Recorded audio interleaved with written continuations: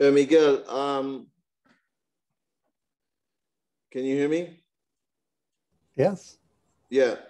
Okay.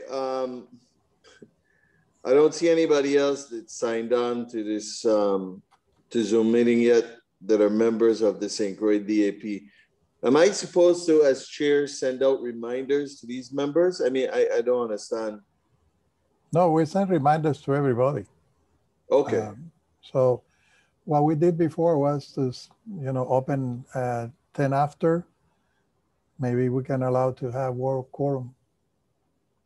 Okay. So we can, you as chairman can say, we will start at 10 after 1 and wait. Mm-hmm. Because the DAP members, I remembered when we had in-person meetings, they opted for them to get emails because phone calls doesn't work and paper mail gets delayed and all this other stuff. But I mean, if I need to do follow-ups, I prefer it coming from the council. But just as everybody else, I have a lot going on as well. Eddie, I send this 3 times to everybody. So okay, all right. I'm not blaming anyone, but I said I'm not blaming anyone. I just got asked the question. No, I know. Well, I mean, things happen. yeah. Mike Fuller is, well, I'll do it when we go officially. He has to be excused. He can't make it. He's tied up. Mike Fuller? Yeah. Okay. Good to know. Anybody else who you think would be excused? No one else so far. Okay.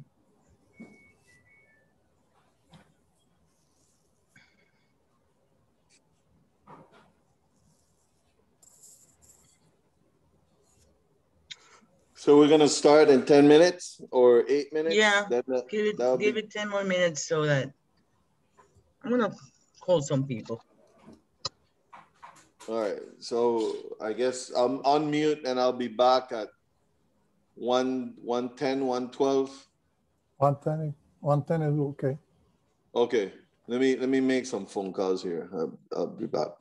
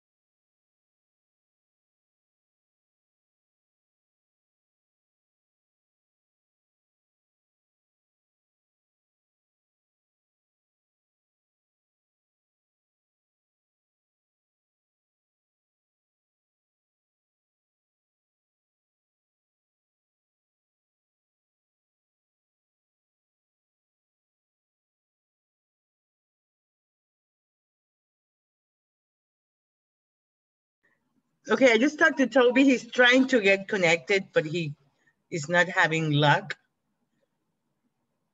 But he's on it.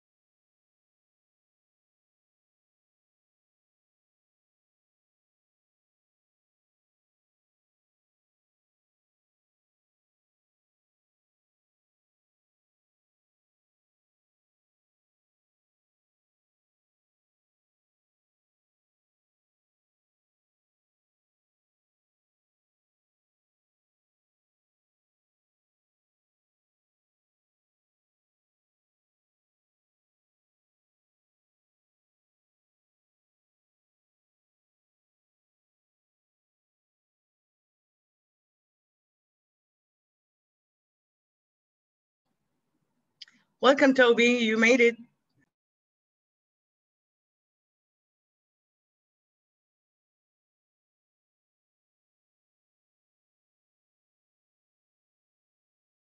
Toby.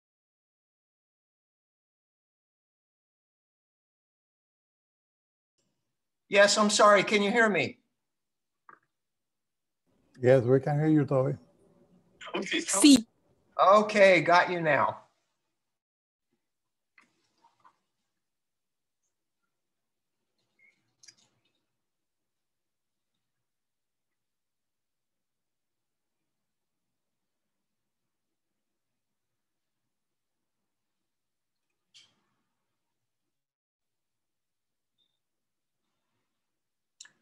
Are we still waiting for others to join? Yeah, we are going to start in 4 minutes. Thank you.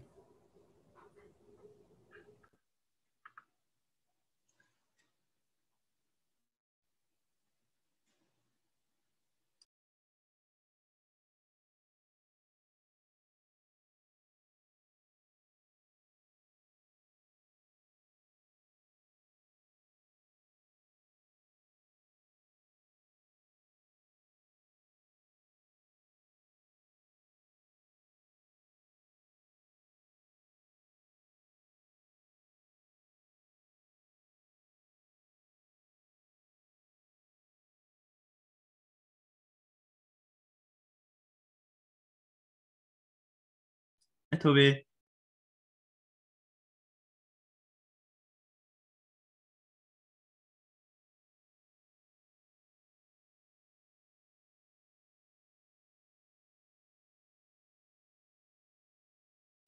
Hola, Toby. Hola, ¿cómo está?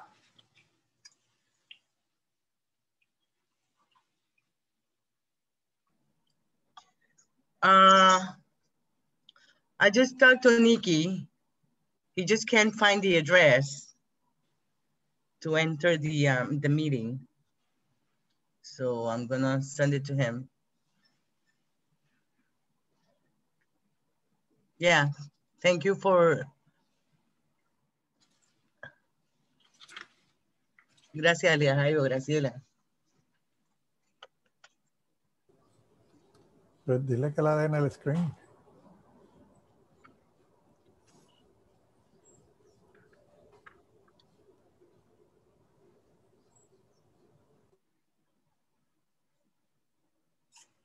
Hola, Miguel. Hola.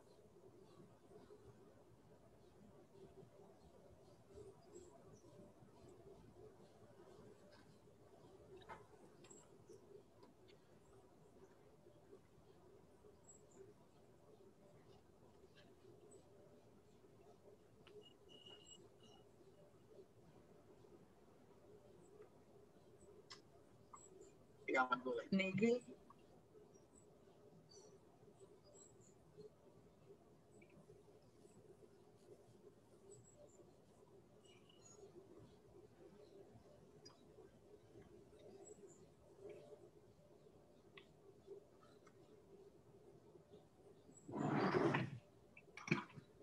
Hola, Miguel.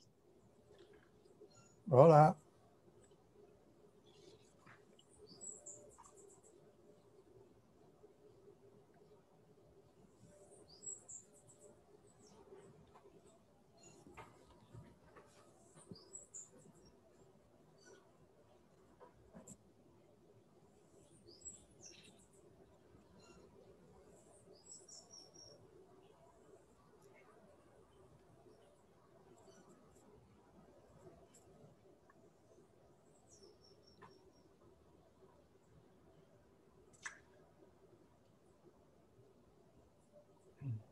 Okay, Nikki's on his way trying to connect.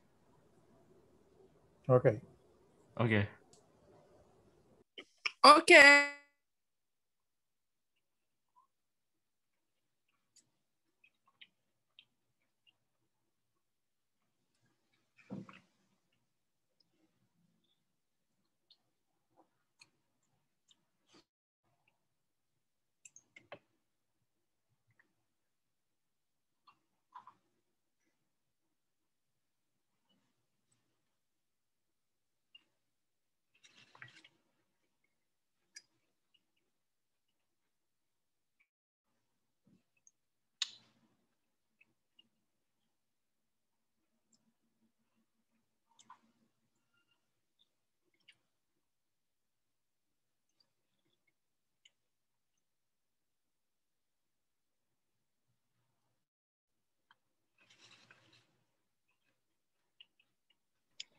Miguel,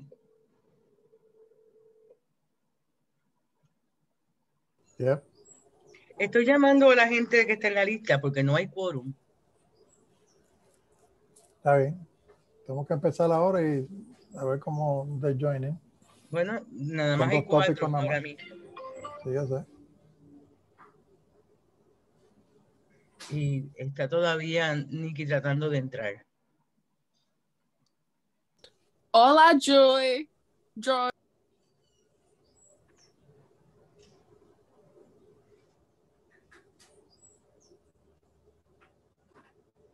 Hola.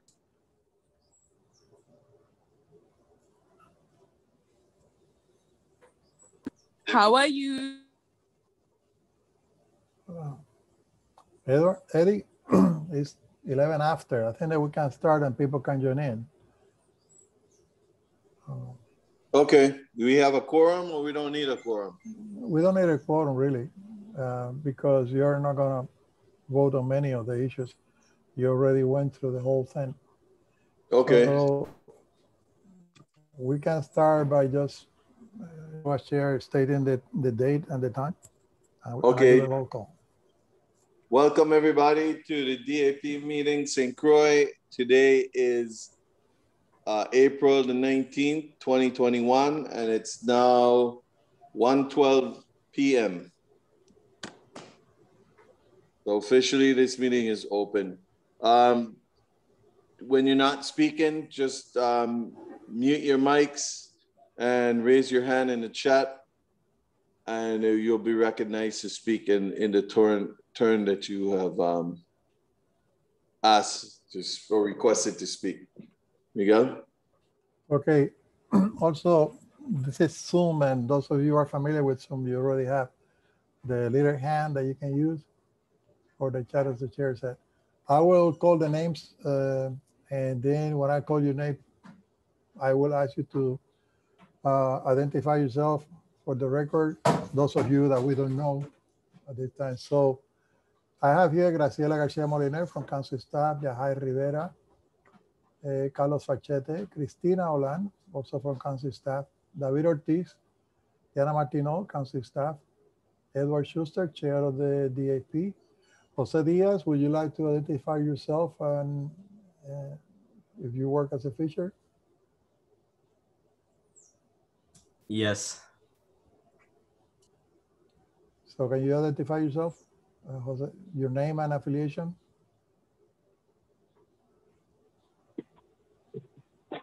Buenas tardes, Jesús Martínez. Buenas tardes, Gerson. Welcome, Gelson. Okay, we also have Madeline Gujan, Michael Funk, Rosa Pierra. Will you identify yourself, please, and affiliation? Hola. Uh-huh. And your affiliation? Yes, I'm a fisher. Fisherwoman from St. Croix. And then we have William Tobias. Mr. Chairman, we don't have that quorum. We are missing two, but I believe that they can join in. Yeah, but can we find out who Joe Diaz is? I mean, he didn't see who is he affiliated with? He's from Madrid and he's a fisher. His father is a fisherman, but he's talking from Madrid, Spain. Sí. Okay. Then the agenda today, oh, we have another guest. It says here Samsung. Will you identify yourself? It's a number.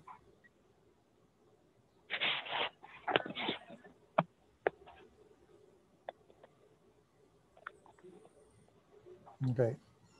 Gerson is on also. Still trying to connect. Yeah. So the agenda today is, we only have 2 items in the agenda plus other business. And the easiest one to explain is that the island-based FMPs that we hope will be approved by this time or implemented by this time, they were approved last year, because of COVID and other issues that we're having, have not been able to be implemented at this time. So today we can talk about possible measures that you would like to include as an amendment to the island-based FMPs and Croix. The issue that was presented last year was the island-based FMPs and compatible regulations with the local governments.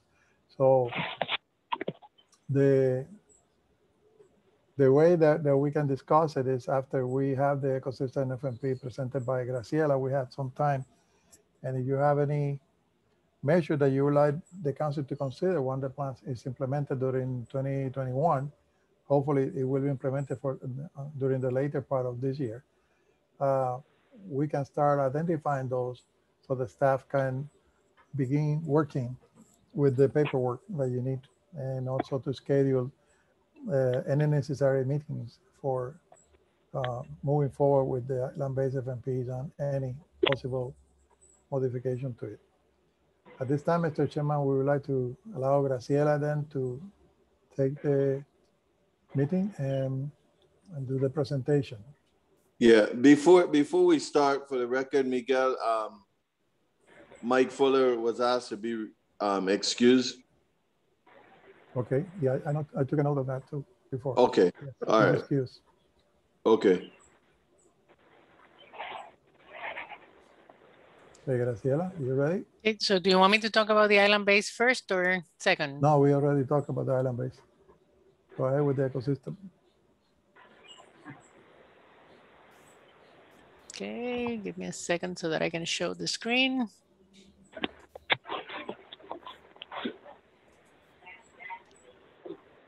Okay.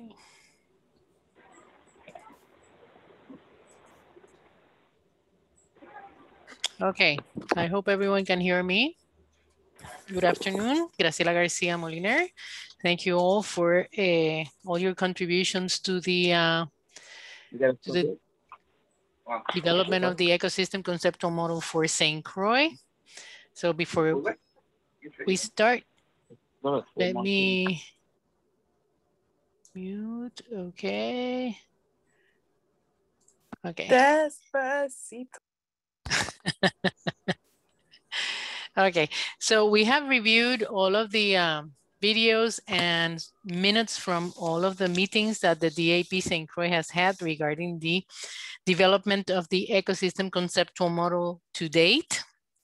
And what we're presenting to you, it's a very short summary of the history of how the conceptual model was developed. And we want to thank you for all your collaboration in developing the conceptual model for St. Croix based on your view of the ecosystem and on your knowledge of the ecosystem. We have identified the drivers that impact components of the different of the ecosystem, and we have done this from the perspective of the DAP. This is not the only conceptual model for St. Croix. There are other groups as we speak that are going to be developing their ecosystem conceptual model. Such groups might include people from other commercial fishers that don't normally participate in the council process, or recreational fishers, non-government organizations, regulatory agencies, and businesses, coastal businesses. And I think I'm missing a few, but there is that effort going on. And the idea is that we will look at each separate conceptual model and see where all these groups agree or disagree in terms of developing the best ecosystem conceptual model for St. Croix. So we have very little to do in the St. Croix ecosystem conceptual model because you've pretty much tied all the drivers to the affected components over time. We do have the notes and the reasons why you had made those connections. So today, the task at hand would be to finalize the connections that are missing. And this is not going to be the last time that you see this. This is an evolving process, so it will continue, but the task of the DAP regarding these connections will be finalized today.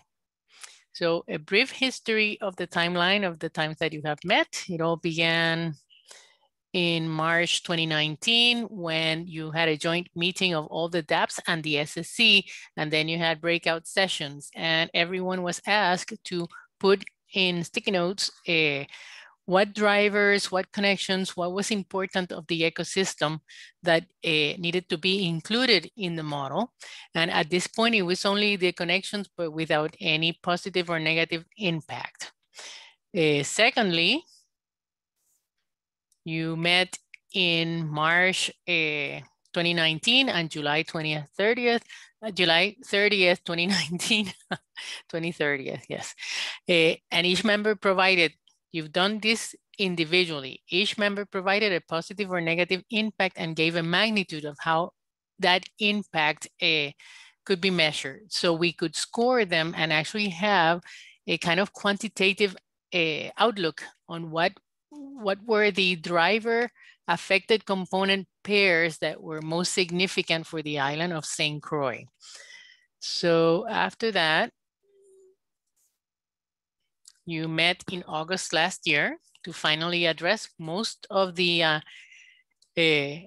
of what you had left, but we actually missed two connections. So in that case, we are doing a consensus approach as we are doing today.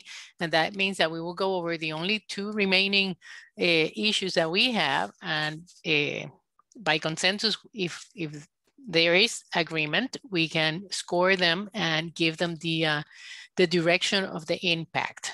And we will see this, hold on a second, okay, in a second. So the top 13 components to date, as you can see them on the screen, I hope everyone's able to see it, are, and I'm going to read them for the record, development, the need for education and outreach, commercial fishers, hurricanes, moorings, markets, increased water temperature, wetland restoration, marine pathogens, discharges, non-point discharges, fish in general, recreational fishers, and management bias.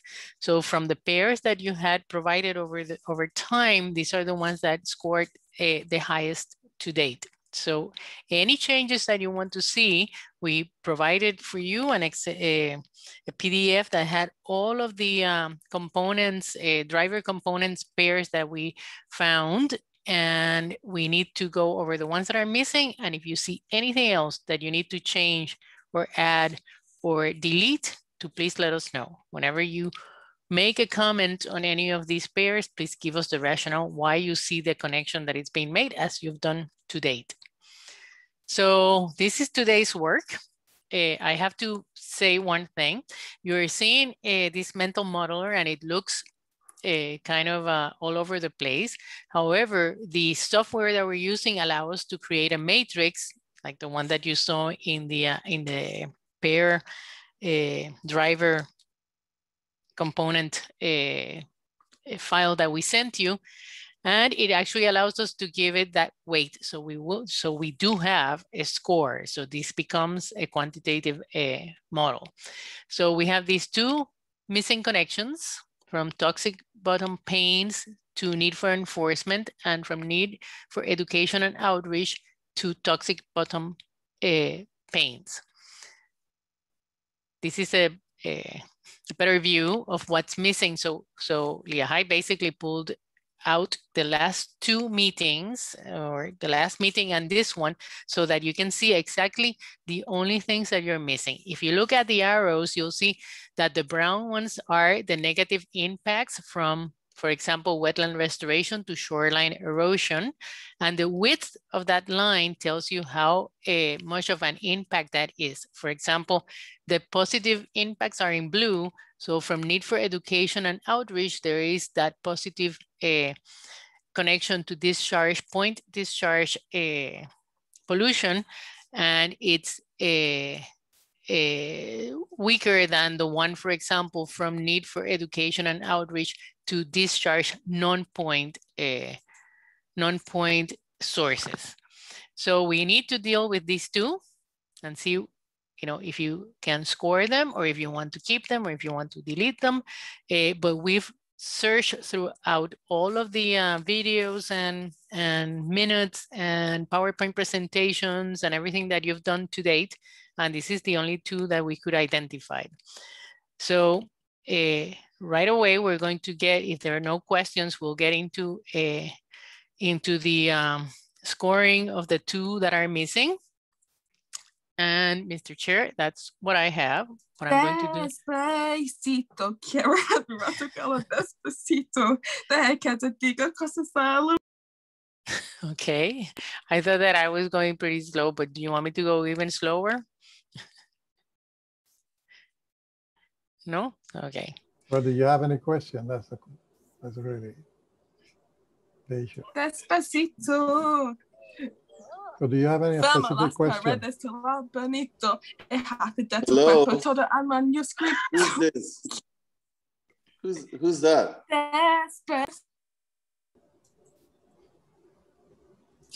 Despacito. Yeah, but do you have a specific question, Rosa?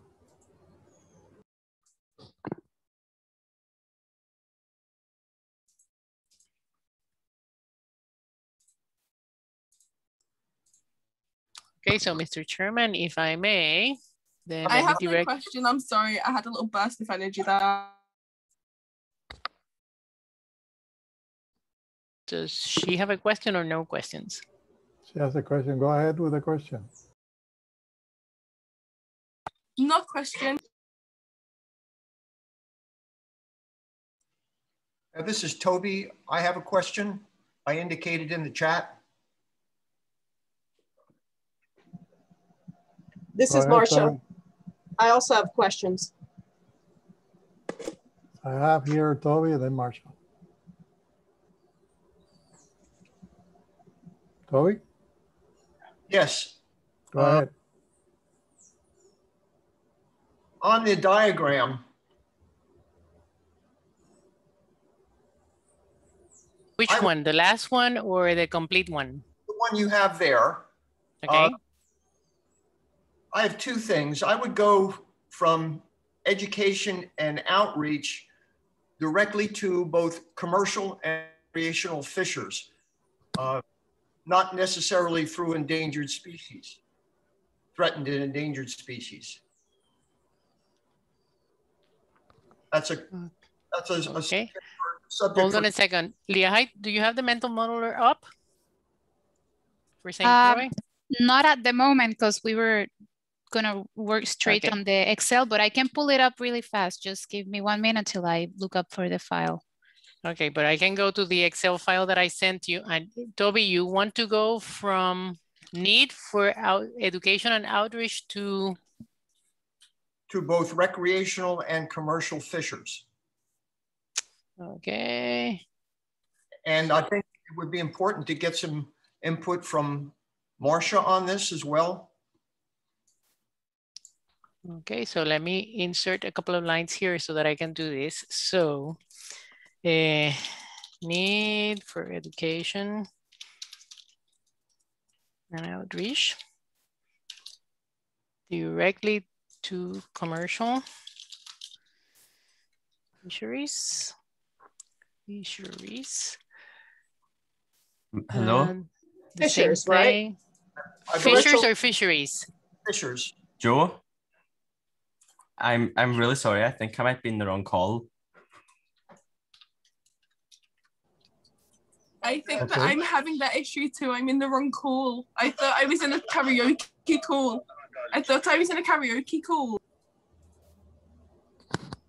Okay, those who are in the wrong call, hope that you get the right call. Yes, but can I say goodbye to everybody? Bye now. Adios. Despacito, where you Despacito. Adios, everybody. Adios, Toby. Adios, Miguel. Adios. Adios. Bye. Awfully sorry, but goodbye. Goodbye. I love you. Thank you.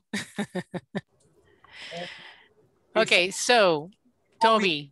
Before we comment on these, okay, I'd like to add another: moving toxic bottom paints beneath moorings But you're trying to give me the connection. You want toxic bottom pains to moorings. Move the item to beneath moorings. And I would change that moorings topic to moorings/marinas. Okay, so what's the driver? The driver is the toxic bottom paint. What causes the problem, or the marinas cause the problem? The accumulation of vessels in those areas. Okay, so it's moorings, marinas.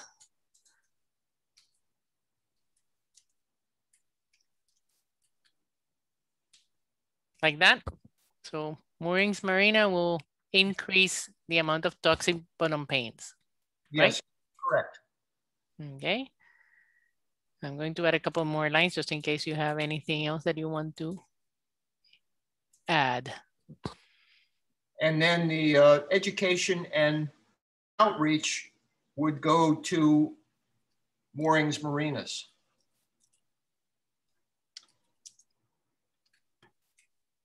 Okay.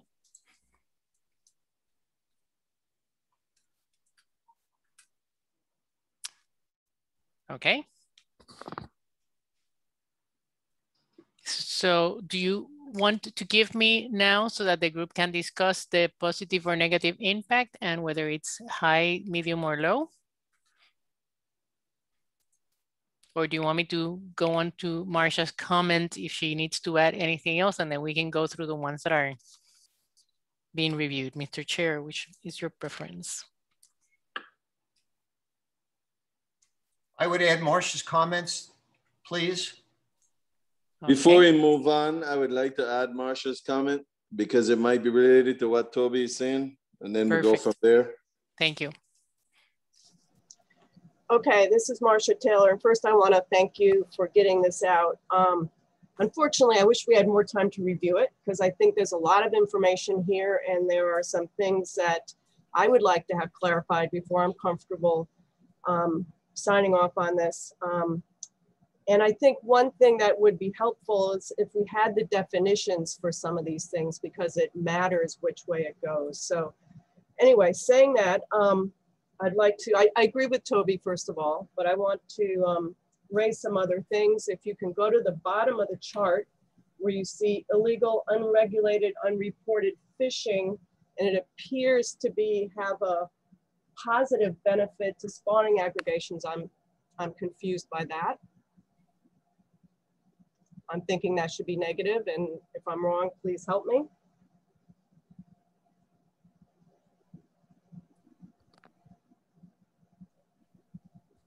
Okay, so if everyone agrees with that, this connection should be from illegal, unregulated, unreported fishing to spawning irrigation should be negative. I agree. Okay. Okay, my next comment has to do in the give me a second so that I can fix Sorry. it here. Okay, so negative. Would it still be a high? Like irregulated fishing negatively impacts and severely impacts spawning aggregations. I would let the fishers comment on that since I don't see that personally.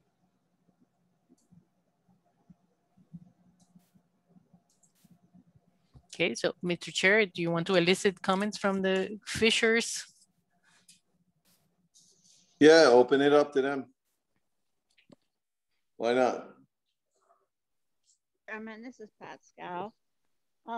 Yes, I kind of agree with Toby, Marcia, that illegal, unregulated, unreported fishing and spotting aggregations is a negative impact, and I think it's a high impact.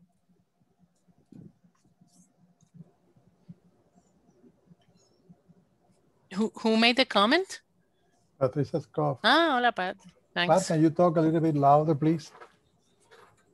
Yes, I'm sorry. agree with Toby and Marcia that the illegal, unregulated fishing and unreported fishing aggravation is a negative, and it's a high negative. Perfect, thank you. And Graciela, and to the chair, if the panel needs more time today, you can go ahead and add another hour because the chair had that discretion. We only are required to start at the time of the date as announced in the Federal Register, but you can stay longer if you need to for full discussion. Any question you have on definitions can be answered at this time. Are you ready for another comment, Graciela? Yes, let me unmute myself so that I can talk to you. Yes, please go ahead. Okay, I'm going back to the chart again in the middle where it says commercial and private vessels, and it says it's beneficial to coral reefs. I guess I'd like to see the justification on that. I would have said negative. Okay, so that was commercial to coral reefs.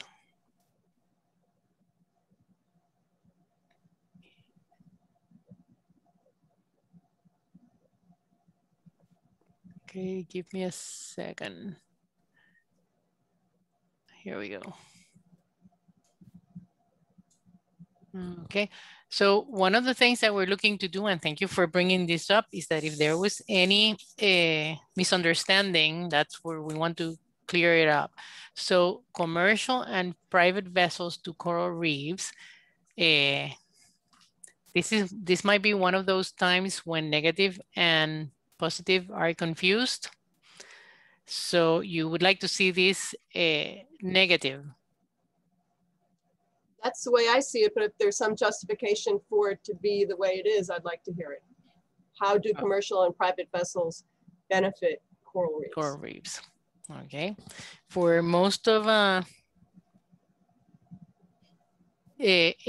so this was the discussion that was done by consensus at the last meeting. So one of the things that we're doing now, it's really going over everything that you see in blue on the screen.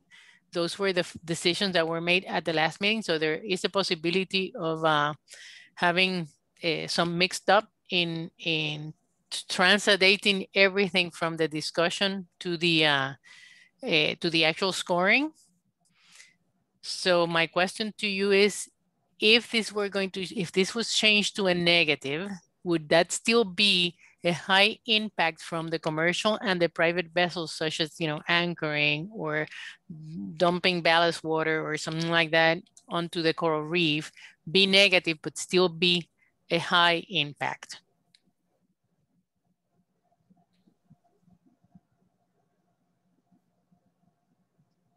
And again, it doesn't have to be high, it can be medium or low. I would say medium.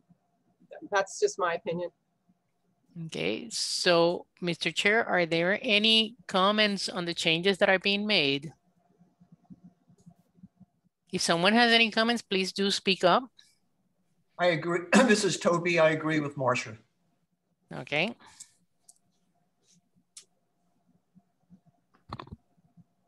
Okay, and Marcia and Toby, thank you very much for bringing these things up. Again, you know, you'll see it once this is done, it's going to go to the council. If there are any other questions and you do have time to comment over this period of time, and as Miguel said, you know, if you either need more time or we need to bring it up again, and one thing that we will do is to actually get you, if St. Croix prepared definitions of what everything that you discussed was, what the definition of every single thing is available from the transcripts, we will provide that to you. This is Toby. If Marcia is done, I do have some other comments. No, I'm not done. I'm done with the chart right now, but there are some things on the Excel, this 9-page Excel that I had questions on. Okay. But there was one chart you had before that, which was driving component, affected component, and it was just a half-page one. So my question is, it had development impacting commercial fishers positively. And I just wanted to make sure I understood that one. The one that I'm highlighting right now, development to commercial fishers. Yeah. Okay. So I just question that. Is that true? Does anybody else want to help me with how that, development has a positive impact on commercial fishers? Because I don't see that. What's that again? Can you repeat that? Okay, so it's listed that development has a positive impact on commercial fishers. Is that true? And if so, how is that? This is Gerson. In what way will that be beneficial for us? Would it be through markets? Development of markets? Oh, that could be, yeah. Maybe more business. This is Eddie, the chair. I think this is where the confusion came in. I think at the time, this is where I had transitioned to being a council member. But anyway, I remember this going into one of the meetings. And was it beneficial to the commercial fishers as bringing more business, or was it beneficial to the fishers as opening or preventing them? Like, for example, can you repeat what it was, Graciela, again? I think it was, you said development of something. Okay, so Leah Hyde's going to intervene whenever she looks at the notes and tells us there is this connection. So development to commercial fishers could be in terms of increasing market for the commercial fishers. I think it had to do something with hotels as well, like development, like hotels, maybe resorts, whatever. I think that's where that question came in. And yes, it was a positive impact. And then I think we didn't rate it as high, medium, or low. So it needed some clarity, or right now it needs clarity to it. What are you referring to? Well, one of the things is that the reason why there are numbers here is because when you score them separately, we have all the scores. I mean, I can open this up and show you. You see? So we know who score 3 was, score 4 was, who was the person doing that. But it just creates too much of, all these numbers in here. So that's why the information is just based on the numbers. And then wherever you see high, medium, or low now, it's in the blue lines that you completed at the last meeting. And now with the yellow, we're going through those that you are trying to make sure that the connection is correct. Okay, so I can show you how many people contributed to the assessment. Okay, and usually if we have any notes, they will be here. There are no notes that I can find right here. Okay, so that's what that is. And let me close this off again because I think it's too much. There we go. Okay, so you've gone through the process of doing individual scoring way back when, to consensus scoring, to trying to finish up the connections now. And as I said, please remember that if along the way there are things that you see that are not the way they should be, to let us know. And that's what we're doing right now. So in this case, if development has to do with resorts and development in general that will create markets for the commercial fishers, would that still be a positive connection?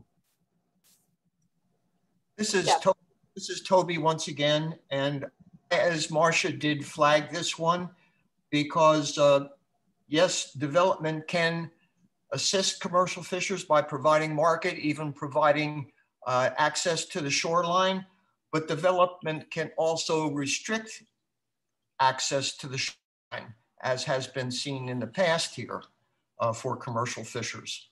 So I would also indicate that as a negative effect as well. Okay, so again, yes, you have some areas where you have both negative and positive effects. So we can do that. And then your comment in this case would be that this would be a low, medium, or high in case of the positive and the negative. More gets access, but it can also be detrimental. I would indicate medium. I would agree.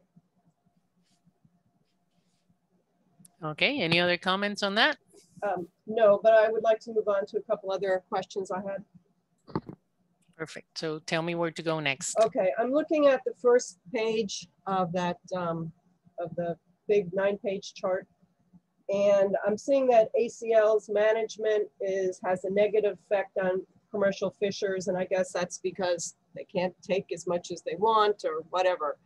But then if you move down to page 4, you'll see that marine conservation areas, closed areas, or a type of management is having a positive effect on fishers. So I'm just seeing an inconsistency here, and whether it's positive, you could look at it both ways, I guess, but I think they need to be the same.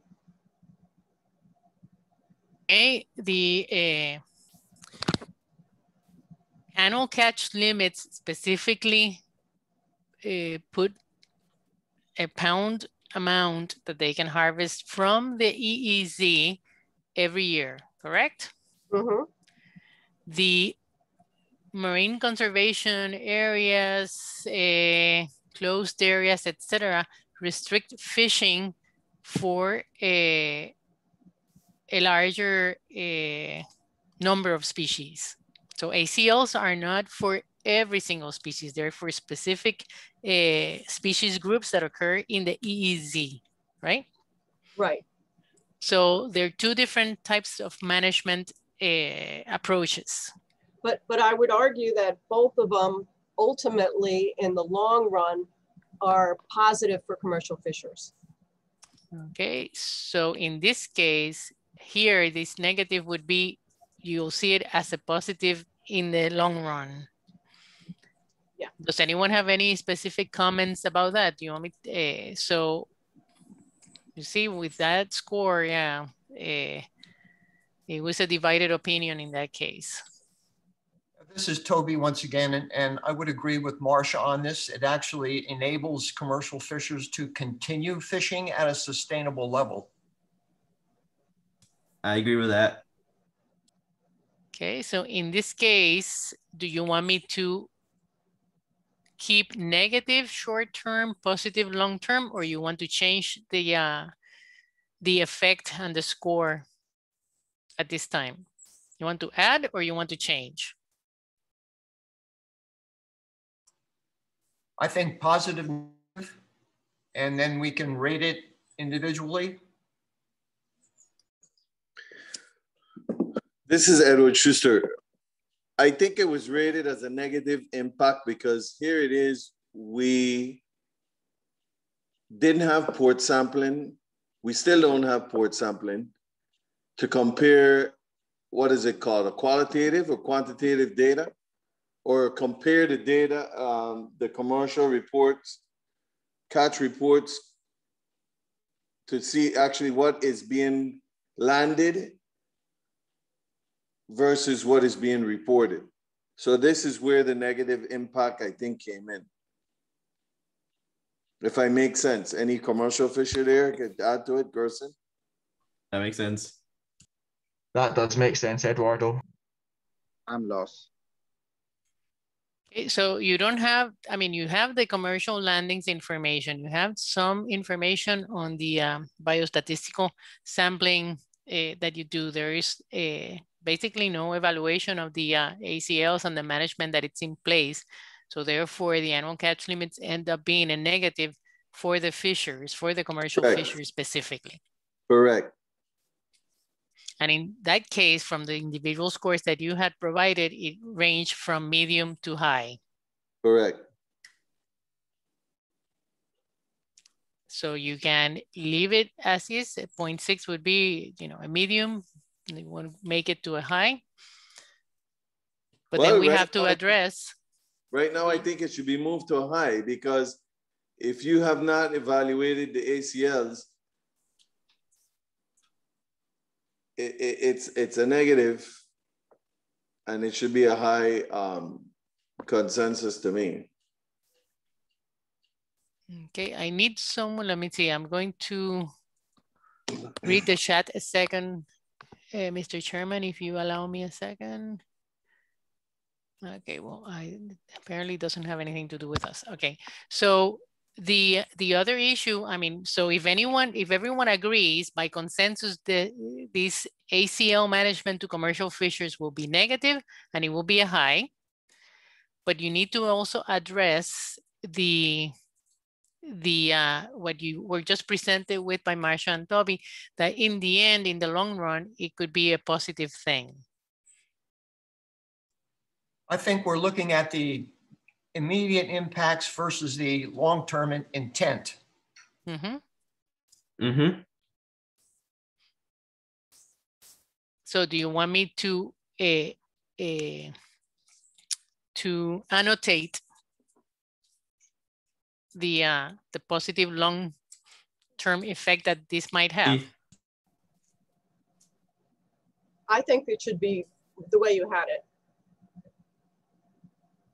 Long-term, short-term. Okay, so short-term negative, long-term positive. Yes, and the same for the closed area on page 4. Okay. Does everyone agree before I move on from here? Yes, I agree. Besides the high for the negative, would the positive also be high in terms of the long-term effect that it might have for sustainable fisheries?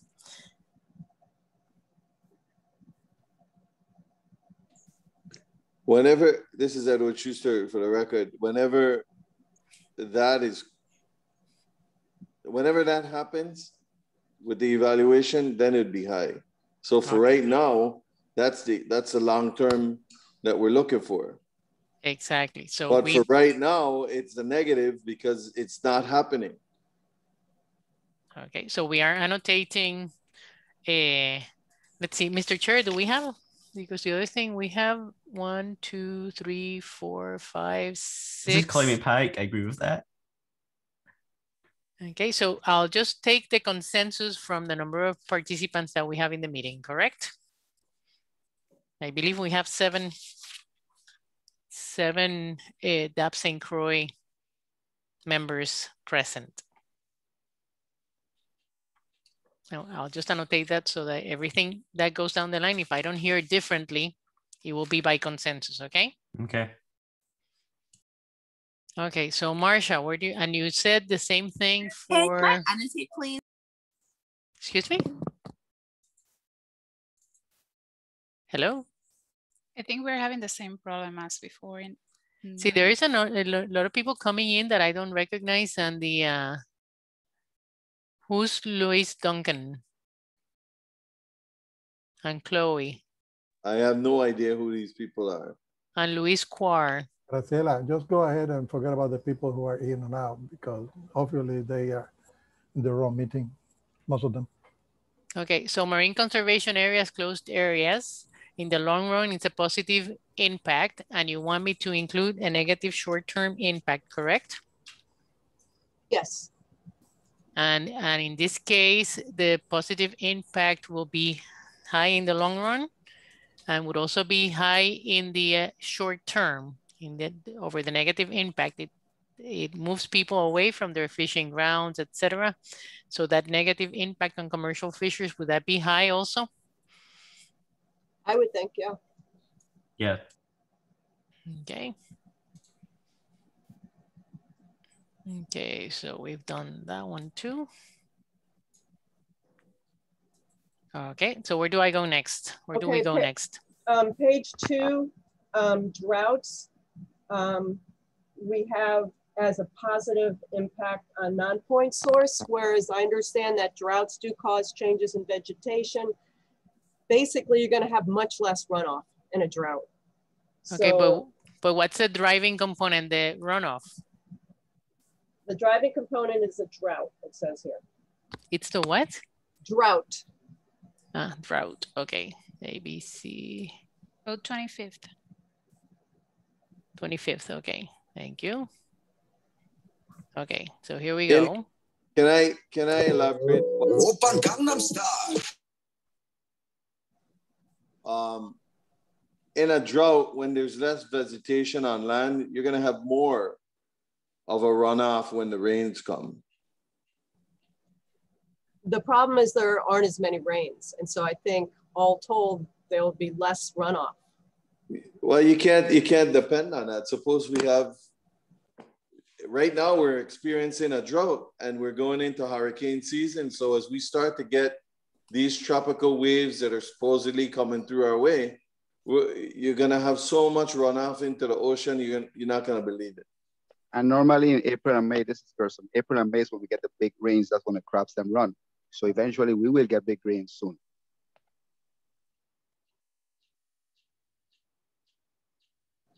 Okay, that's fine. I'll go with what you say. I just flagged it, so.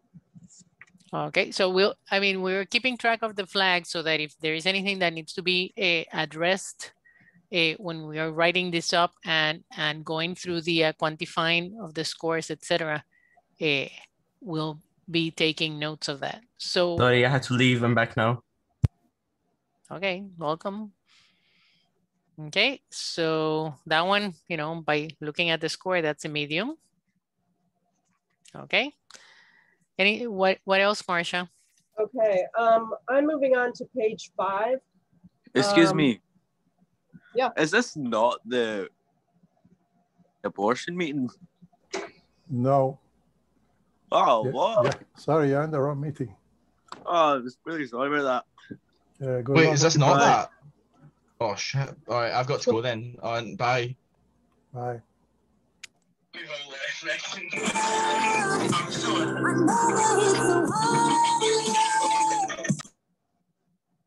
Okay, I'm on page 5 of the this 9-page document. Stupid kids. Okay, so what's a driving component? Moorings. And it says it's negative for threatened and endangered species. And I would argue that putting boats on moorings would keep them from hurting endangered species of corals. And so I guess I would argue that that should be a positive. Okay.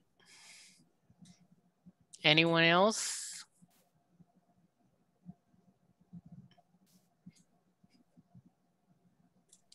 None for me.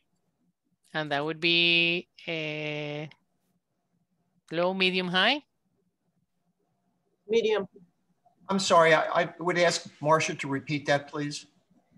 Okay, so I'm on page 5 and the third one down says that moorings has a negative impact on threatened and endangered species. And I'm arguing that it should be positive. I think moorings protect corals rather than, have a negative impact. Thank you. Okay. Okay, so on the same page down a few, it says marinas have a positive impact on water quality. And I guess depends how you define water quality. Are you talking about impaired water quality or good water quality or just, I want to understand how we got this positive. Okay, one thing that could happen with the water quality at the marinas is that if you have pump out stations, if you have, the regulations that are in place, the water quality should be okay in the marinas. Okay, well, here on St. Croix, we have no pump out stations at any of the marinas. Okay, so then this really should be a negative. Correct? Right, yeah, that's true with St. Croix. Okay. Can you repeat that, Marcia? There's no what in the rooms? Pump out stations at any of our marinas on St. Croix. Oh, okay. So basically everything goes into the water. So the water Well- quality in the marinas. Oh, Well, I believe they tell the boaters not to discharge, but I can tell you the water quality is very bad.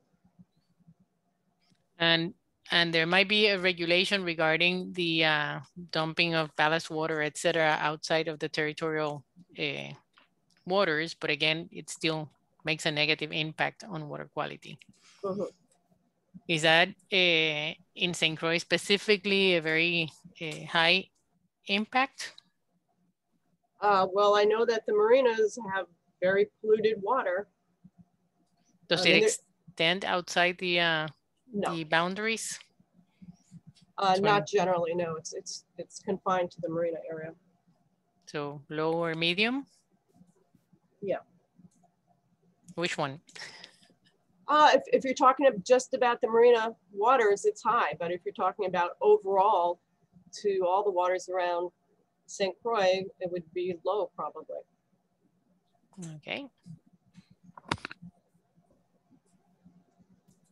Muy bien. Anyone disagrees with the rationale? This is Toby. No, I don't disagree. It all depends upon the ability to have water exchange in this particular locale. Obviously, Christian said water exchange is much better than Green Key Marina because of the confined area. So And I would, Salt River too. and Salt River as well, I would agree. For the specifics of the marina, I mean, you can make this a high, and that would really flag the areas where the marinas are. For the general impact on St. Croix, then it will be low.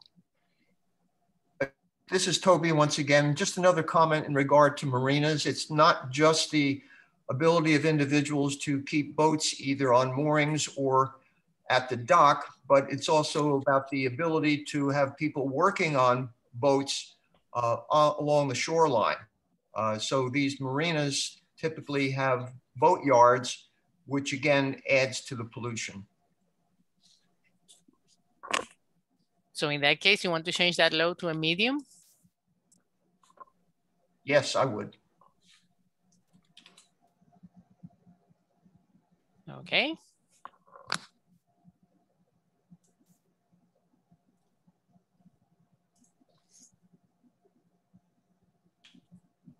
Okay, so. Okay, down at Sargassum Blooms is the driver. And what we have on this page 5 is that there is a positive benefit to invasive species. And I guess I would say that there are many different invasive species, of course, and maybe it has some positive benefits to baby sea turtles. I've heard that, I've seen that, but I don't think you can just say it, sargassum blanket has a positive impact on invasive species. I'm sorry, yeah, invasive species. Forget the turtle thing. I'm trying to figure out why we put it has a positive benefit on invasive species. Well, they will come with the sargassum. I mean, there will be species from South America, for example, that will be floating into our areas. To the invasive species, that is a positive. To the rest of the ecosystem, it might not be a positive. So that's one thing. You do have separate threatened and endangered species as the sargassum being a negative, but in this case, you just mentioned that it might be a positive in terms of providing, I don't know, habitat or food or something for the threatened and endangered species, correct? Yes, it could also be a negative. I mean, if you you look at the sargassum blanketing the water and not that much light getting down, it's going to have a negative impact on Halophila, the invasive species of Halophila. So it depends what species you're talking about, and I'm not sure you can just apply it to all invasive species. So in this case, you want to make sure that this says that it's species specific? Well, we need to have some kind of a justification there. Some kind of what? Justification. So okay. if it's for a particular species that we're putting that down, let's name it. I'm not sure what that is. You said could be introducing a lot of species Mhm. through the sargassum. I haven't seen that research. I'm not aware of that that's the case, but certainly So for possible. example, recently there were a couple of, I believe, parrotfish or filefish or something that came in floating with the sargassum. Whether they get established in the area, that's a different story. But that they are capable of transporting, especially smaller. Right, but invasive is defined by being established and competing with the native Right. species. So a random filefish is not going to be considered an invasive species. But anything that can settle and overtake the local species then would be, Right. so sargassum would be positive for those. Well, I don't know. What species are we talking about? So Again, I don't think we can say one or the other because there are so many invasives there. Mm-hmm. Yeah. So one of the things that we're noting, especially in these two issues with the sargassum, is that we probably would need to do a species identification type of rundown to see. I believe that someone from the Virgin Islands had put together all of the invasives that were that had really colonized, for use of that word, the some species that have already colonized their habitats, etc. So we would need to look at them on a species-specific approach. Yeah, I've seen that for land species. I haven't seen it for marine, and we keep finding more. So it's something that's changing with time. So do you want to actually do the positive negative? You can actually do that. I mean, you have it already in the so it would here be positive / negative, and the other one would be negative / positive, and then it would run in both directions depending on the species, and that would open up the space for, okay. So this one would go like that. And that one would go like that. And the threatened species one, from previous scores was low. And for invasive species, it was medium. Do you want to change that scoring now that you've added a negative and a positive? And when I say you, meaning the whole DAP. I would say it's low for the invasive species. I would say high. Okay, so what species are you saying that it's negative or positive for? I could remember when we had that first year that we had sargassum in there daily. I think Gerson had mentioned it too. When they had traps, there was a whole bunch of filefish they were catching, all sizes, juveniles, big ones, small ones, and this is after it passed. So it came in here and it restocked our reefs with species that were not in abundance as before. No, the filefish isn't an invasive species down here right now. The lionfish are. Okay, so then who knows if it stopped bringing the lionfish? Right. I'm saying, I don't know. I'm just asking how you're justifying it. Well, that's probably one way too. I mean, they do grow fast, but I mean, we have Mike on our committee who was a lionfish hunter, I would want to call him, but do you want to elaborate, Mike, and see maybe if that may be one of the things that may have caused us to get so populated with lionfish? I have expressed on any of the research that I've looked at regarding lionfish that sargassum has had any kind of an impact.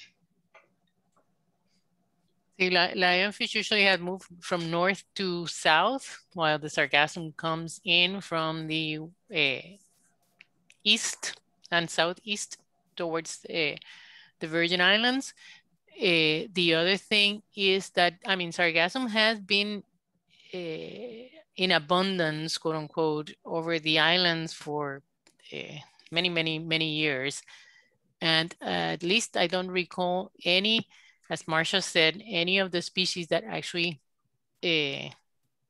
invaded the Virgin Islands. So they will come in with the with the mats of sargassum, but then, you know, the sargassum will decay, the fish might not, you know, make it in the area. But we would have to look in more detail, especially now that you mentioned the filefish, to see if any of those that we have in the area are in fact invasive and have actually settled in the area. So I've taken notes of that. And then you want me to leave that high with a question mark and answer it in terms of the species that we find that are invasive? Graciela Gerson Martinez. Yes. Just having the lionfish here in the Virgin Islands and knowing that they are in depths up to 1,200 feet of water, that should scare us. And we should leave that in high, because the same way the lionfish is here and they're here to stay, any other species, I don't think worse than a lionfish can come too. Okay, so we'll find out if there is any work being done on the invasive species through the sargassum bloom and see if they fit the same pattern as the lionfish, correct? Yeah, I don't think we can blame sargassum for the lionfish. I'm just saying. No, see, I don't think we can too, but I think that what Nikki was saying is that coming from the example of the lionfish, there might be some species that have invaded the St. Croix over the years coming in from the sargassum, and that's what we need to find out. If we come back and look at that and we say, well, there hasn't been any species that have done the same thing as the lionfish, then we are done with that line. Correct? Do we all agree? Yes. This is Toby. I agree. I think high designation needs to be supported with research. Otherwise, it should be low. While you're on sargassum, though, a comment on the one above that for fish. The indication is that sargassum has a negative effect on fish, although this may be very well true for inshore species, and the decomposition of the sargassum along the shoreline does cause the water to become anoxic. Offshore, for pelagic species, it has a tremendous positive effect. It provides a surface for flying fish to release their eggs. The eggs are adhesive. It provides cover for many smaller fish species, as well as a forage area for larger pelagic fishes, tuna, wahoo. Okay, so do you want to make a separate statement? So it would be a fish and then another line for pelagics. You want to separate them, okay. Yes, I think that would be good. Okay.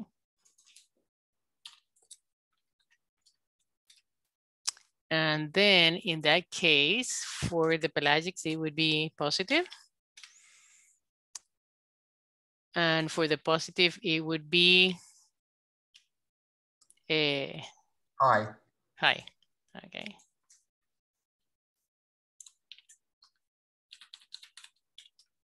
Okay. Okay. Let me save this. So all the changes that I'm making them in yellow so that everyone can see what we're doing. And then we'll put this into the actual scoring and change them accordingly, make the additional lines that you have created here, okay? Okay, so in terms of the sargassum blooms and the threatened and endangered species, we don't have a level there. And I guess I would suggest medium, because we've got all this acropora, which is going to be right at that, the acropora we have growing here will be right at that sargassum level, and it would certainly shade that. Okay, so done. I'm keeping track of where you're changing the highs and the lows so that we make the complete corrections across the scoring, okay? Mm-hmm. So if I don't hear anything else, then by consensus, we agree that we're going to make these changes. Okay? Muy bien. Okay, I'd like to go to page 6. This may be an error. We've got toxic bottom paints positively affecting point source. I mean, non-point source, yes, but it's not a point source. I don't see how it has any impact at all on point sources. Okay, so again, yes, this can be errors because remember that the first time we did the handwritten notes, and then we went into different types of scorings, and then we went into consensus, and now we're back to consensus. So do you want me to delete that line? Yes. Completely? Well, unless you want to, it certainly, it is a type of non-point source. So I'm not sure you need to put it in there, actually. So I can put the non-point or just delete the whole thing? What do you want me to do? Delete the whole thing. Okay.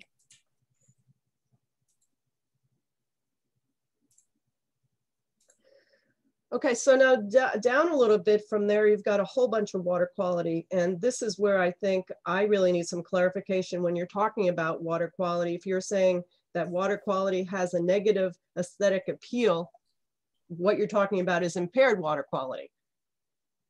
Is that true? Can you repeat that again so that I can follow more clearly? Okay, so on the same page, you've got several different water qualities drivers. Mm-hmm. And we're saying water quality has a negative impact on the aesthetic appeal.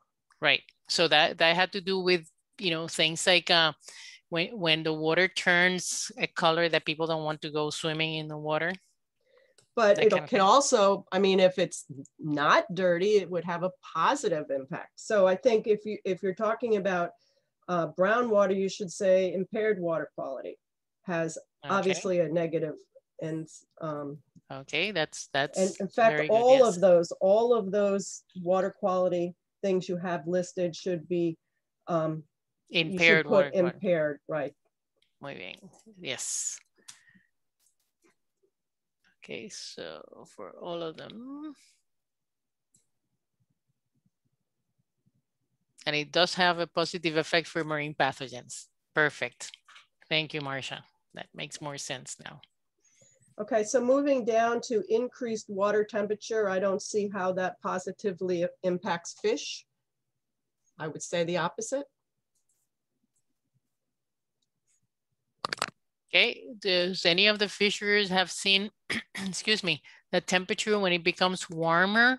You have any specific type of fish that comes easily to your traps or something like that? Or this was an error in the,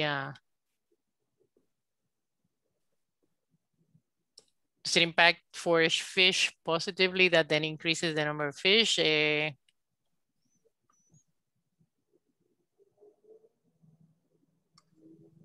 I would list it as negative. So this is Toby. I flagged this one as well, and I indicated that it should be negative. Okay. Look at the discharge from WAPA in the harbor. The elevated discharge has a damaging effect on fish larvae. Thermal pollution. And would that be a high or a low? If it's affecting larvae. That would be high. Okay.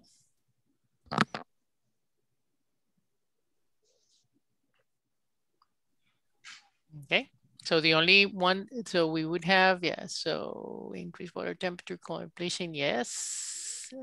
Reef, hurricanes, yes. The warmer the temperature, the more hurricanes you will have. And a negative impact, okay. So anything else that you see in this block here that needs to be changed? I don't, I want to move down to the next page. I don't know if anything here covers it. It says increased water temperature. Should we include all RO facilities and desalination plants? As causing increased water temperature. Yeah, because the discharge back to the ocean is... We have point source discharges, so that would cover all of discharges. Where is that? Next page.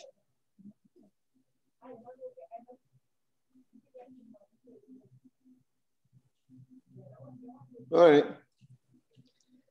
So remember that once you have these groupings, I mean, then the examination of the data that's available for any one of these that can be included in the model will be included, okay?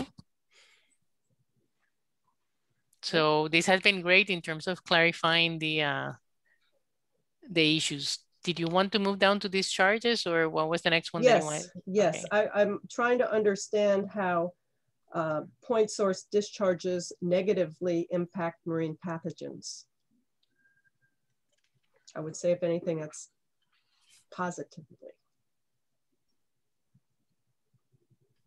Okay, so they bloom whenever they have these discharges, right? So you're talking about algal blooms? Are we talking about pathogens? No, marine pathogens, because if you so if you discharge something that the you know, that's hospital stuff or something like that, you know, it might make the pathogens come alive or bloom. Okay, or so you're reproduce. arguing it should be positive as well? Yes. Okay.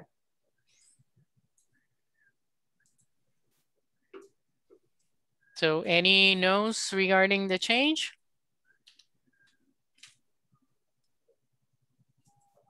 And Marcia, do you have a lot of discharges that point to increased marine pathogens in St. Croix? We have our sewage discharge, which is about 2 miles offshore, and essentially untreated sewage. So anything goes out there, everything goes out there. So, and does it return back to shore? Would that make it a high because it's 2 miles offshore, or low because it's 2 miles generally, offshore? yeah, no, it's 2 miles offshore, and it generally it's a current there that just takes it away.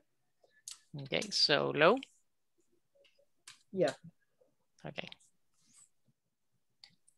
Which one are we talking about, Marcia? Discharges, yeah, effluents, sewage, particularly. The sewage is not 2 miles, it's way beyond a mile from land. And yes, it's 1.9 miles.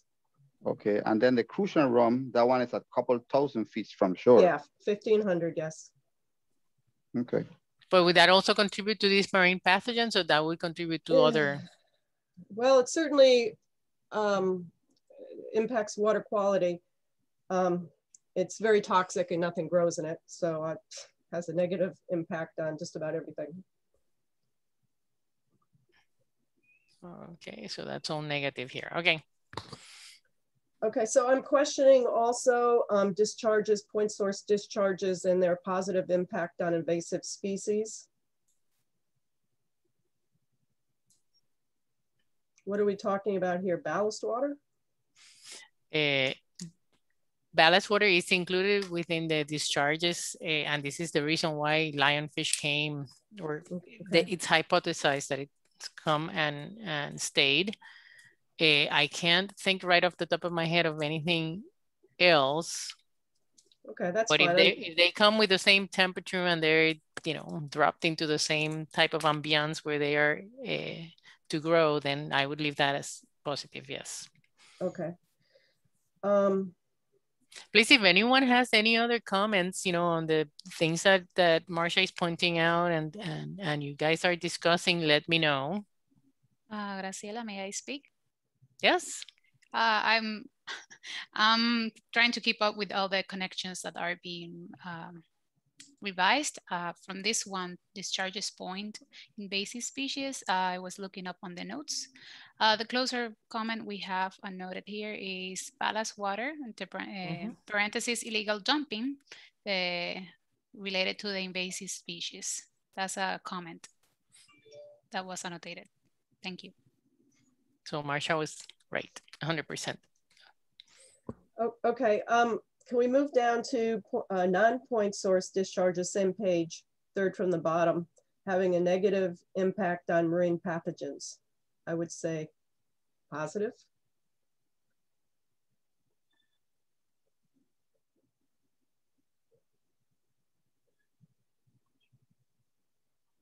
Non-point, yeah.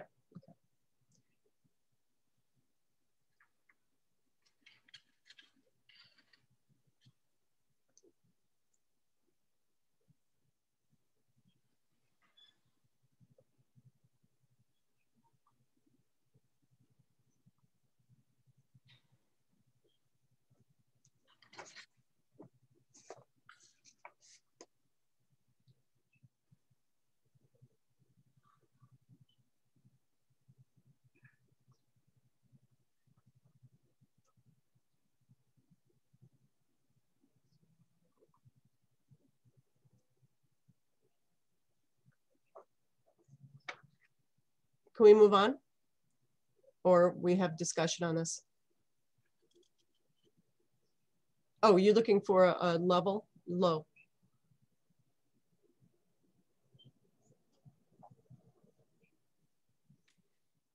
Are you speaking? I can't hear you, Graciela. I am sorry, thank you. So yes, if you don't change the score here, we will be using the same score that had been provided previously. So that low will bring this number down. And that's okay. Okay. Okay, next. Okay, next page 8. Non-point source having a positive impact on invasive species. I'm trying to understand what species we're talking about. And I mean, I can see how maybe a lot of nutrients going in the water will have a positive impact on Halophila. But there are other species where it wouldn't have a positive impact. You know, I don't think it has a positive impact on lionfish. But I think that in this case, they were thinking specifically about Halophila, if I'm not mistaken. Stipulaceae, right? That's the invasive one. Yes, Stipulaceae. And apparently the same thing goes for Ramicostra. They found that where they have these discharges, it also blooms. Okay, all right, that's fine. Okay. Then. Yep. Okay, it's moving down to invasive species having a positive impact on marine plants, algae. Trying to understand that since some of the species are marine plants. And which species would have a positive impact on marine plants and algae?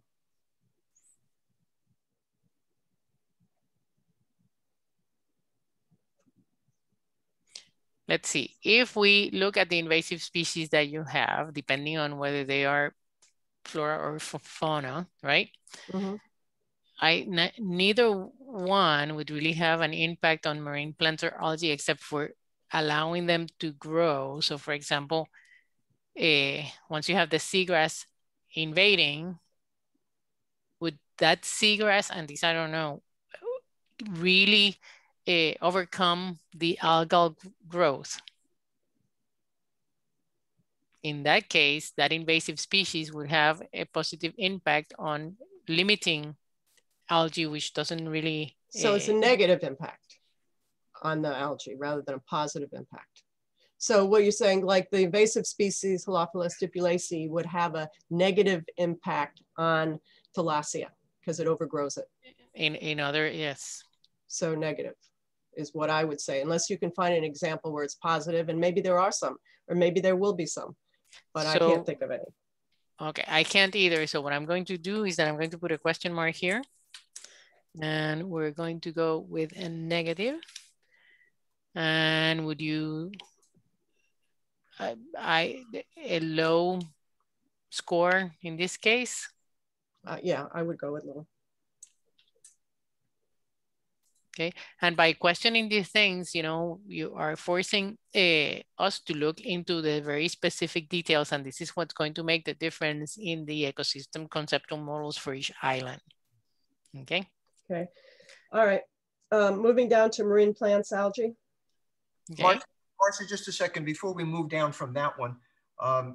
In terms of invasive species having a positive or negative impact on marine plants and algae, if lionfish, and lionfish are high consumers of juvenile species, and if they were consuming lots of juvenile parrotfish, then it would actually have a positive impact on marine plants and algae, because the algae then would have an opportunity to flourish as opposed to being grazed by the herbivorous fish. But lionfish are not just eating, they're eating everything. They're not just eating parrotfish or grazers. They're eating other things that aren't grazers. Yes. And Go ahead. So what we've done is put here a positive and a question mark and a negative, because then you go up to invasive species toward fish, which have a negative impact. But as Toby just mentioned, there is going to be differences in the fish that are eaten by lionfish, for example, and then that would loop back into having more algae or less algae growing if you don't have enough grazers. So that becomes, you know, that more specific aspects of the conceptual model. And it will become important in the end, but at this stage, I think that we have the connection and we have your comments, and then we can, when the time comes that there will be some very specific connections that need to be made in terms of species, which is what you guys are pointing to, it would be quite significant, probably in the case of St. Croix, where parrotfish, it's, you know, so abundant and you still have good quality of reefs and that kind of thing. So that might be significant in terms of St. Croix. So you're giving a lot of thought to this invasive species. So, you know, we're marking that in the notes. Okay, I'd like to move down to marine plants, algae, and get away from these invasive species. I guess I want to know, when you say marine plants, algae, are you considering macroalgae, or are you considering microalgae as well? Let me see if Leah Hai has any comments on that specific definition. Looking here, it says marine plants, algae, and further down it says fish, fishers, as something associated with it, but it doesn't describe it. It's just a note. No, so it doesn't expand. It doesn't explain. Okay, because looking at the impact to water quality, obviously seagrass has a positive impact, and we've got it down as negative. But if you're talking about phytoplankton, then I guess you could say it's negative. So, you know, it could be positive or negative depending upon how big it is. Where am I here? Okay. And the negative would be in terms of phytoplankton, right? Right. And the positive would, okay. And I think that, you know, that should be medium. I think seagrass is extremely important in keeping our water quality good, holding the sediment in place and slowing the water. Okay. All right, so moving the next one down, we have marine plants having a negative impact on coral reefs.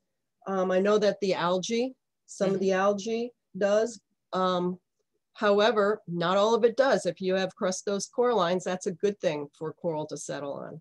So again, it depends upon what species you're talking about. And also if you're talking about the phytoplankton, again, it would be negative. So, well, that would, you've already got negative, but. So, oh, I'm trying to argue the positive. The positive would be specifically what? Crustose coralline algae, the red algae that colonize so that corals can settle. Yes, yes. Okay.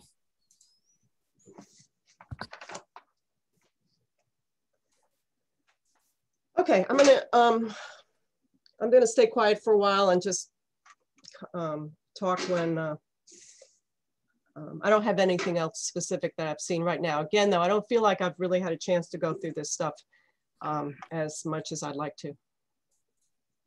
Okay, but let me go back to the ones that were missing and what Toby brought to the table to make some changes.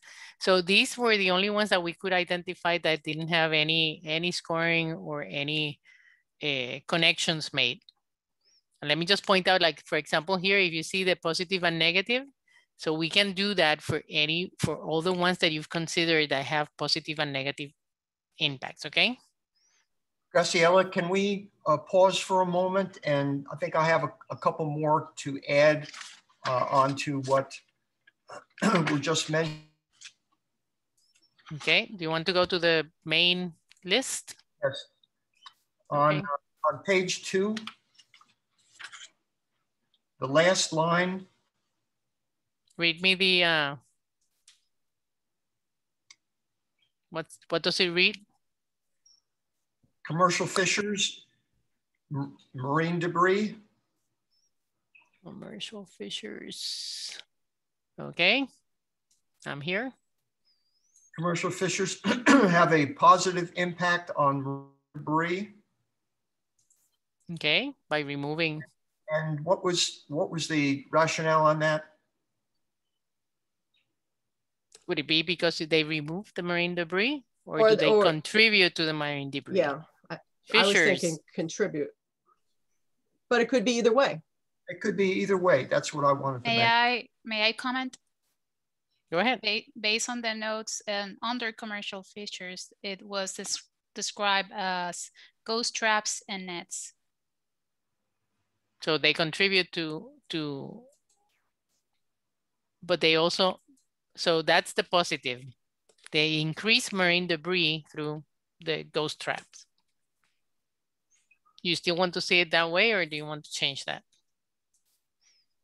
I think you can say as well, but I also think that they have a negative impact on marine debris. Okay, and that would be by removing it. Correct. Okay. And in this case, we have the positive as low, but would the negative, the removal be high or low or medium? I suppose it would be low as well. Okay.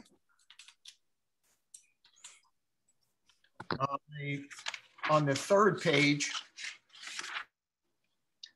under hurricanes, right, and the impact on coral reefs, it's indicated as a negative impact.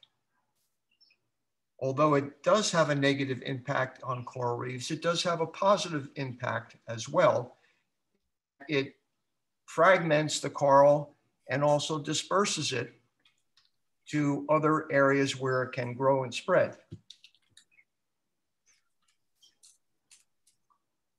Okay.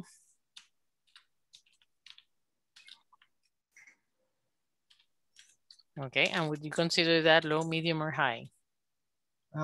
Probably lower than what's indicated here for negative, probably medium. Okay.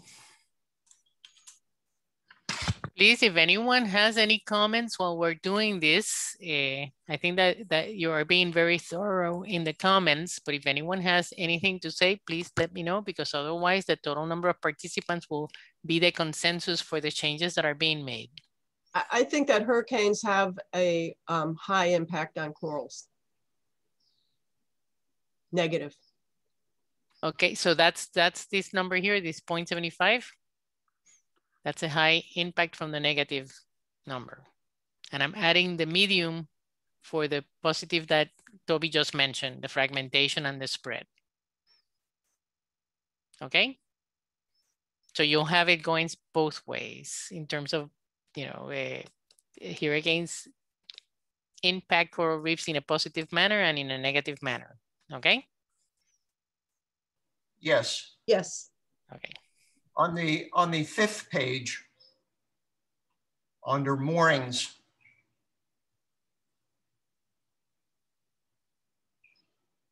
marine plants and algae. Moorings have a positive impact on marine plants and algae.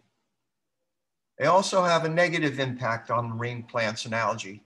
That's extremely obvious by looking at moorings that have been created in seagrass bed areas and looking at the halo created by chain drag in a 360-degree fashion. Okay, and in that case, that negative would be a medium or a high? I'd have to say it would be high. I agree with high. That's some moorings. Some moorings don't have that kind of impact if they're put in correctly. It depends upon where they are and how they're put in, yes.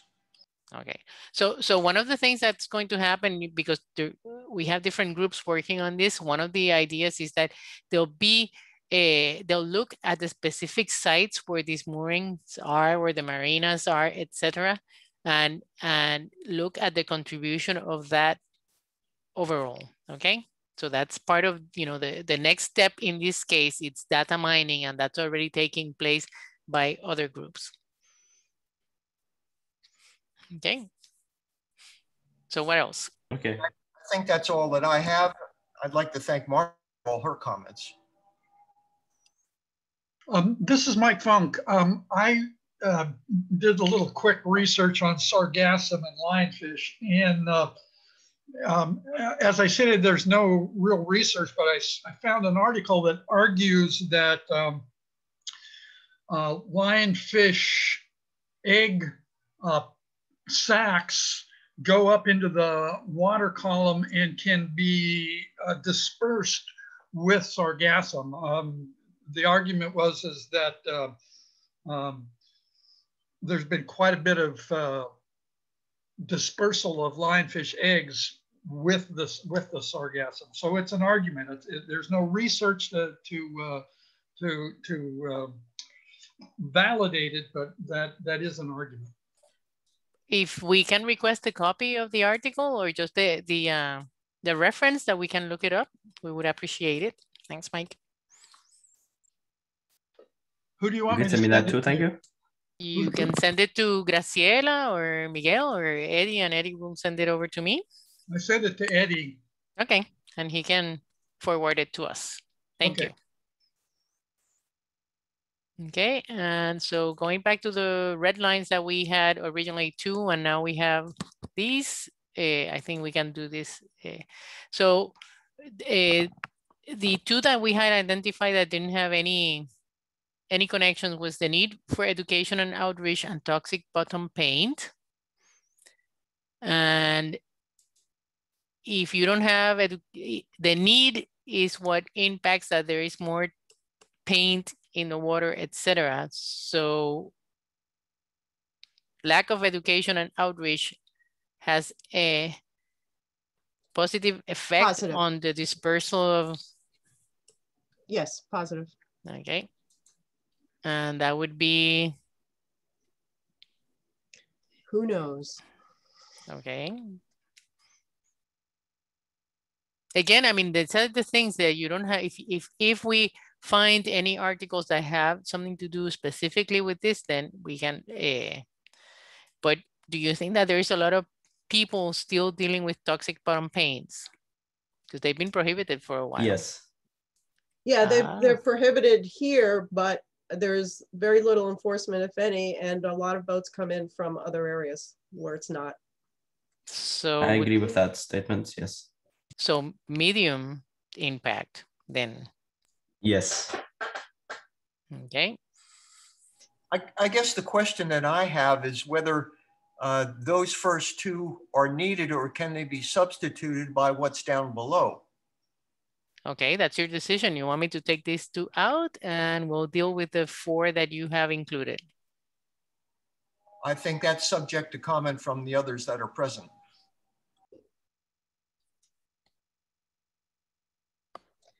Are you saying it's already included? Oh yeah, moorings, marina. Mm-hmm. So if we look at the 4 that you've added here, I don't have, let's see, let me see if I can go. Lehigh, do we have them in the list as they are listed here? Education and outreach to commercial fishers, to recreational.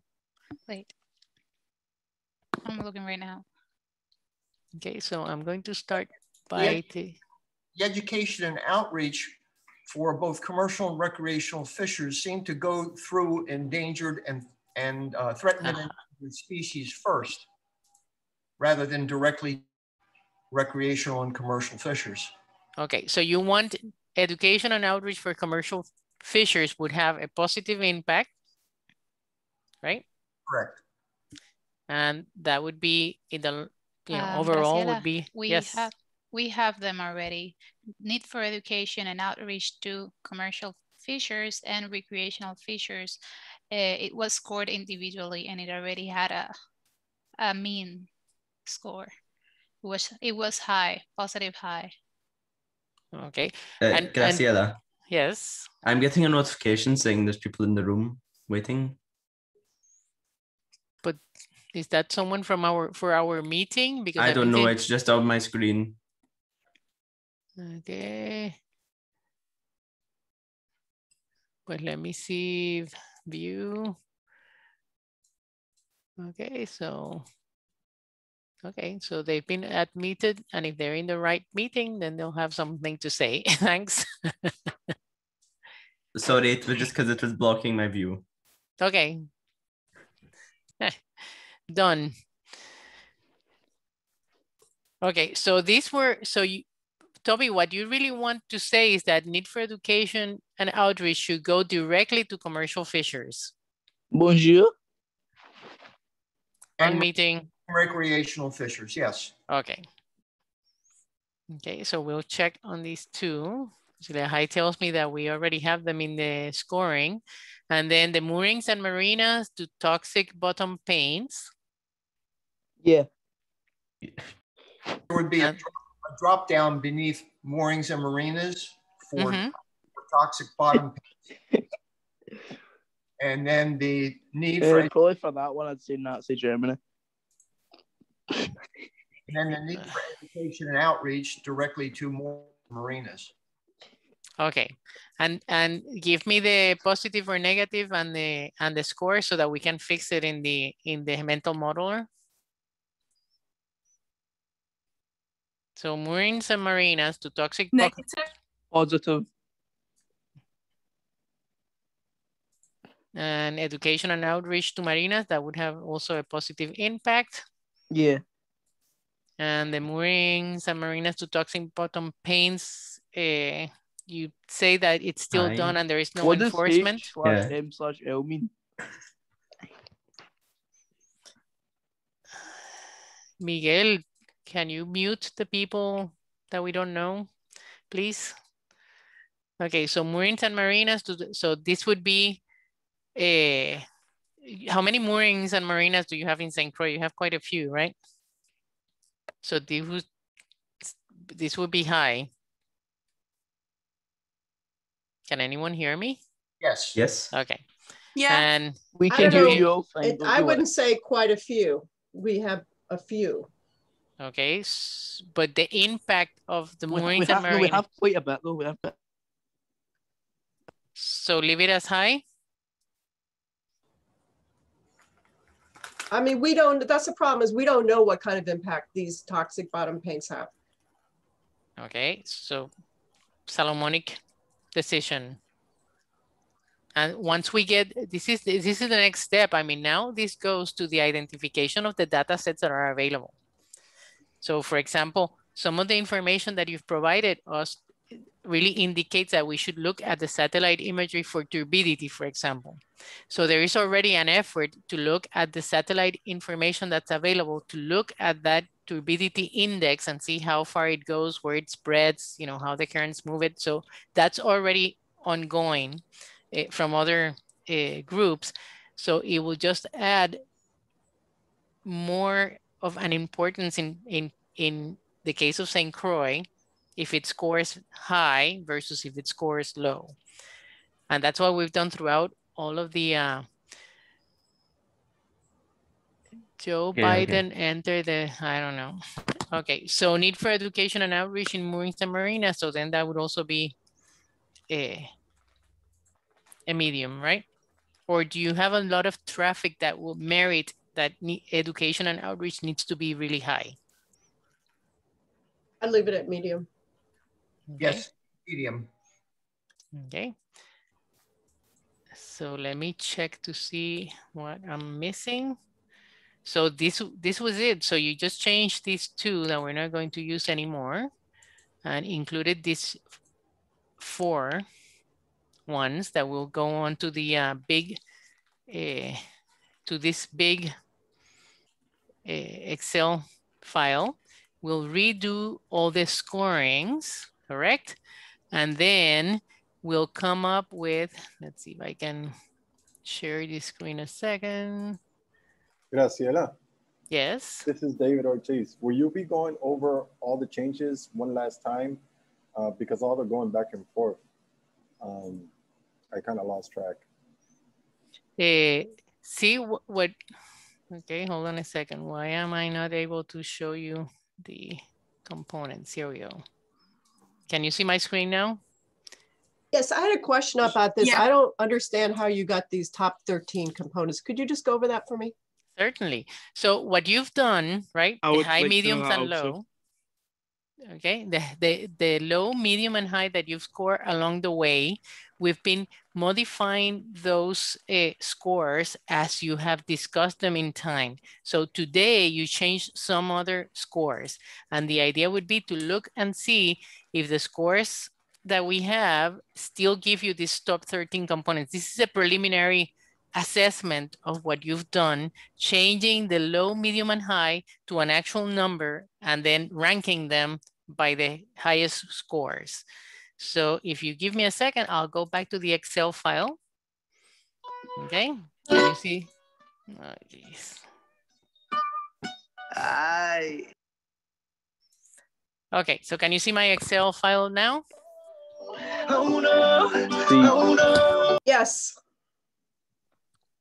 Okay, so now that you've seen my scores here, remember that you've made changes, but if you see these numbers, right?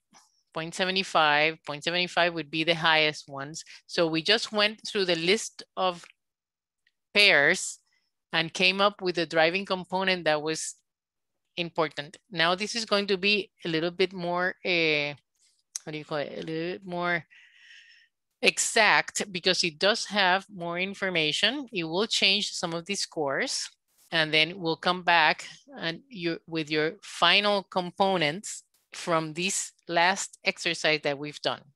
So what we can do is that we can redo all of the scores now, and we can send you the Excel file, and we'll mark the Excel files, the top components that come out of this scoring. Would you like to see that? Okay, Graciela. Yes, please. This is Eddie, the chair. We have 8 more minutes. Does the committee want to extend this for an hour, or what do we want to do? Don't we have another item on the agenda besides this? The question is, meeting's supposed to go until 3 o'clock. Do you want to extend it until we have 7 another more hour? minutes. Yes. If we have another item, we have to. The other item is going to be very short, so you might want to keep it open, and then you can finish the meeting as we are done with the second. Really short. What other item do we have in the agenda? The island-based FMP that I already covered that in the beginning. This is the last one. Okay, so then that's it. Okay, could you explain to me the difference between column R and S? What does MN value mean? So, what does that mean?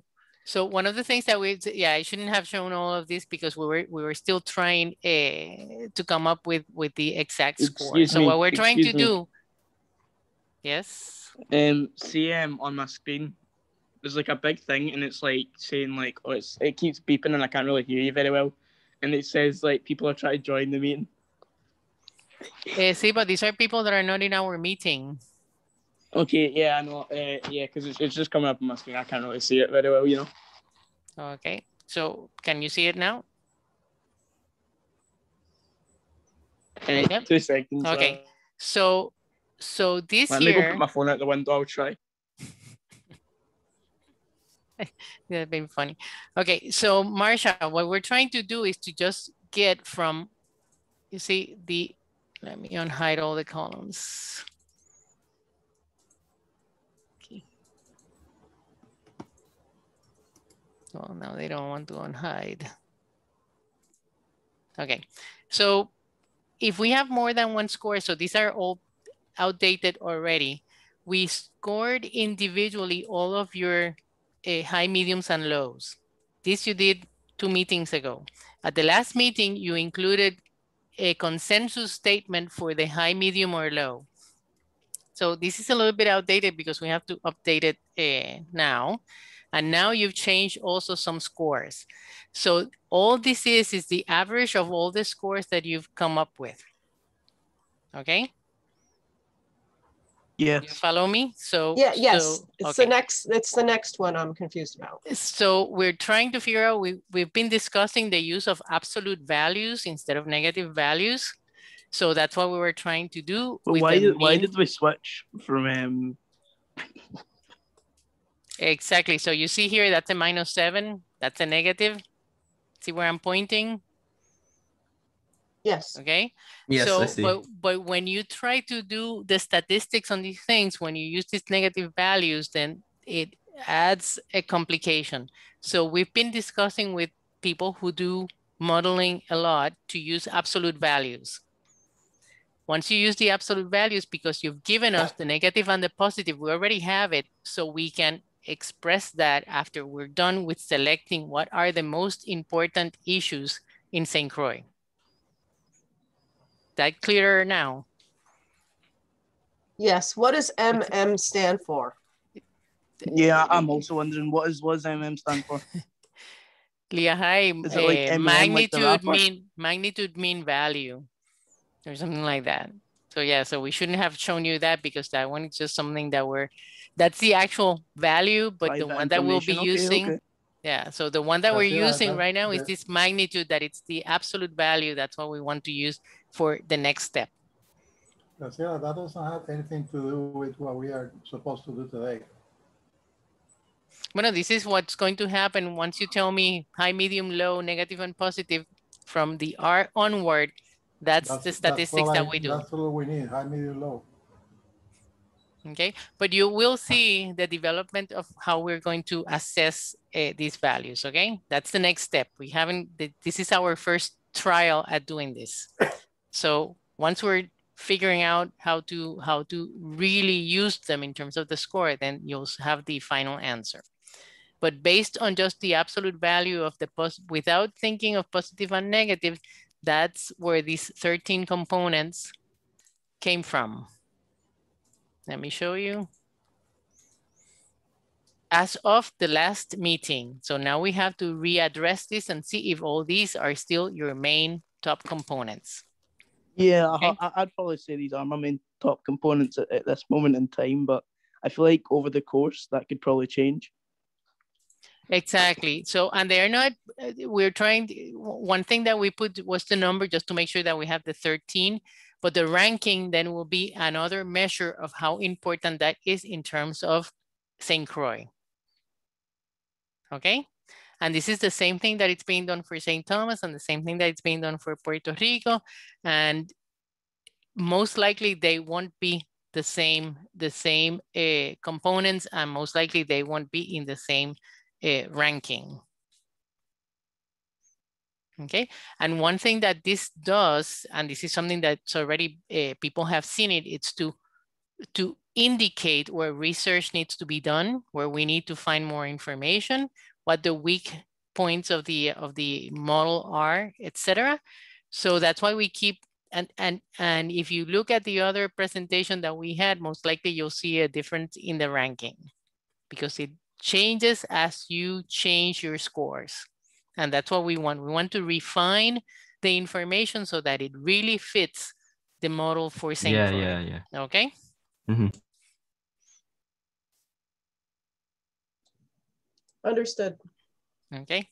So may I clear up about the MM value? I know that this spreadsheet was supposed to be simpler for your interpretation in this moment, but the MM value is, if I'm not mistaken, is the medium mode. So that's basically what it stands for.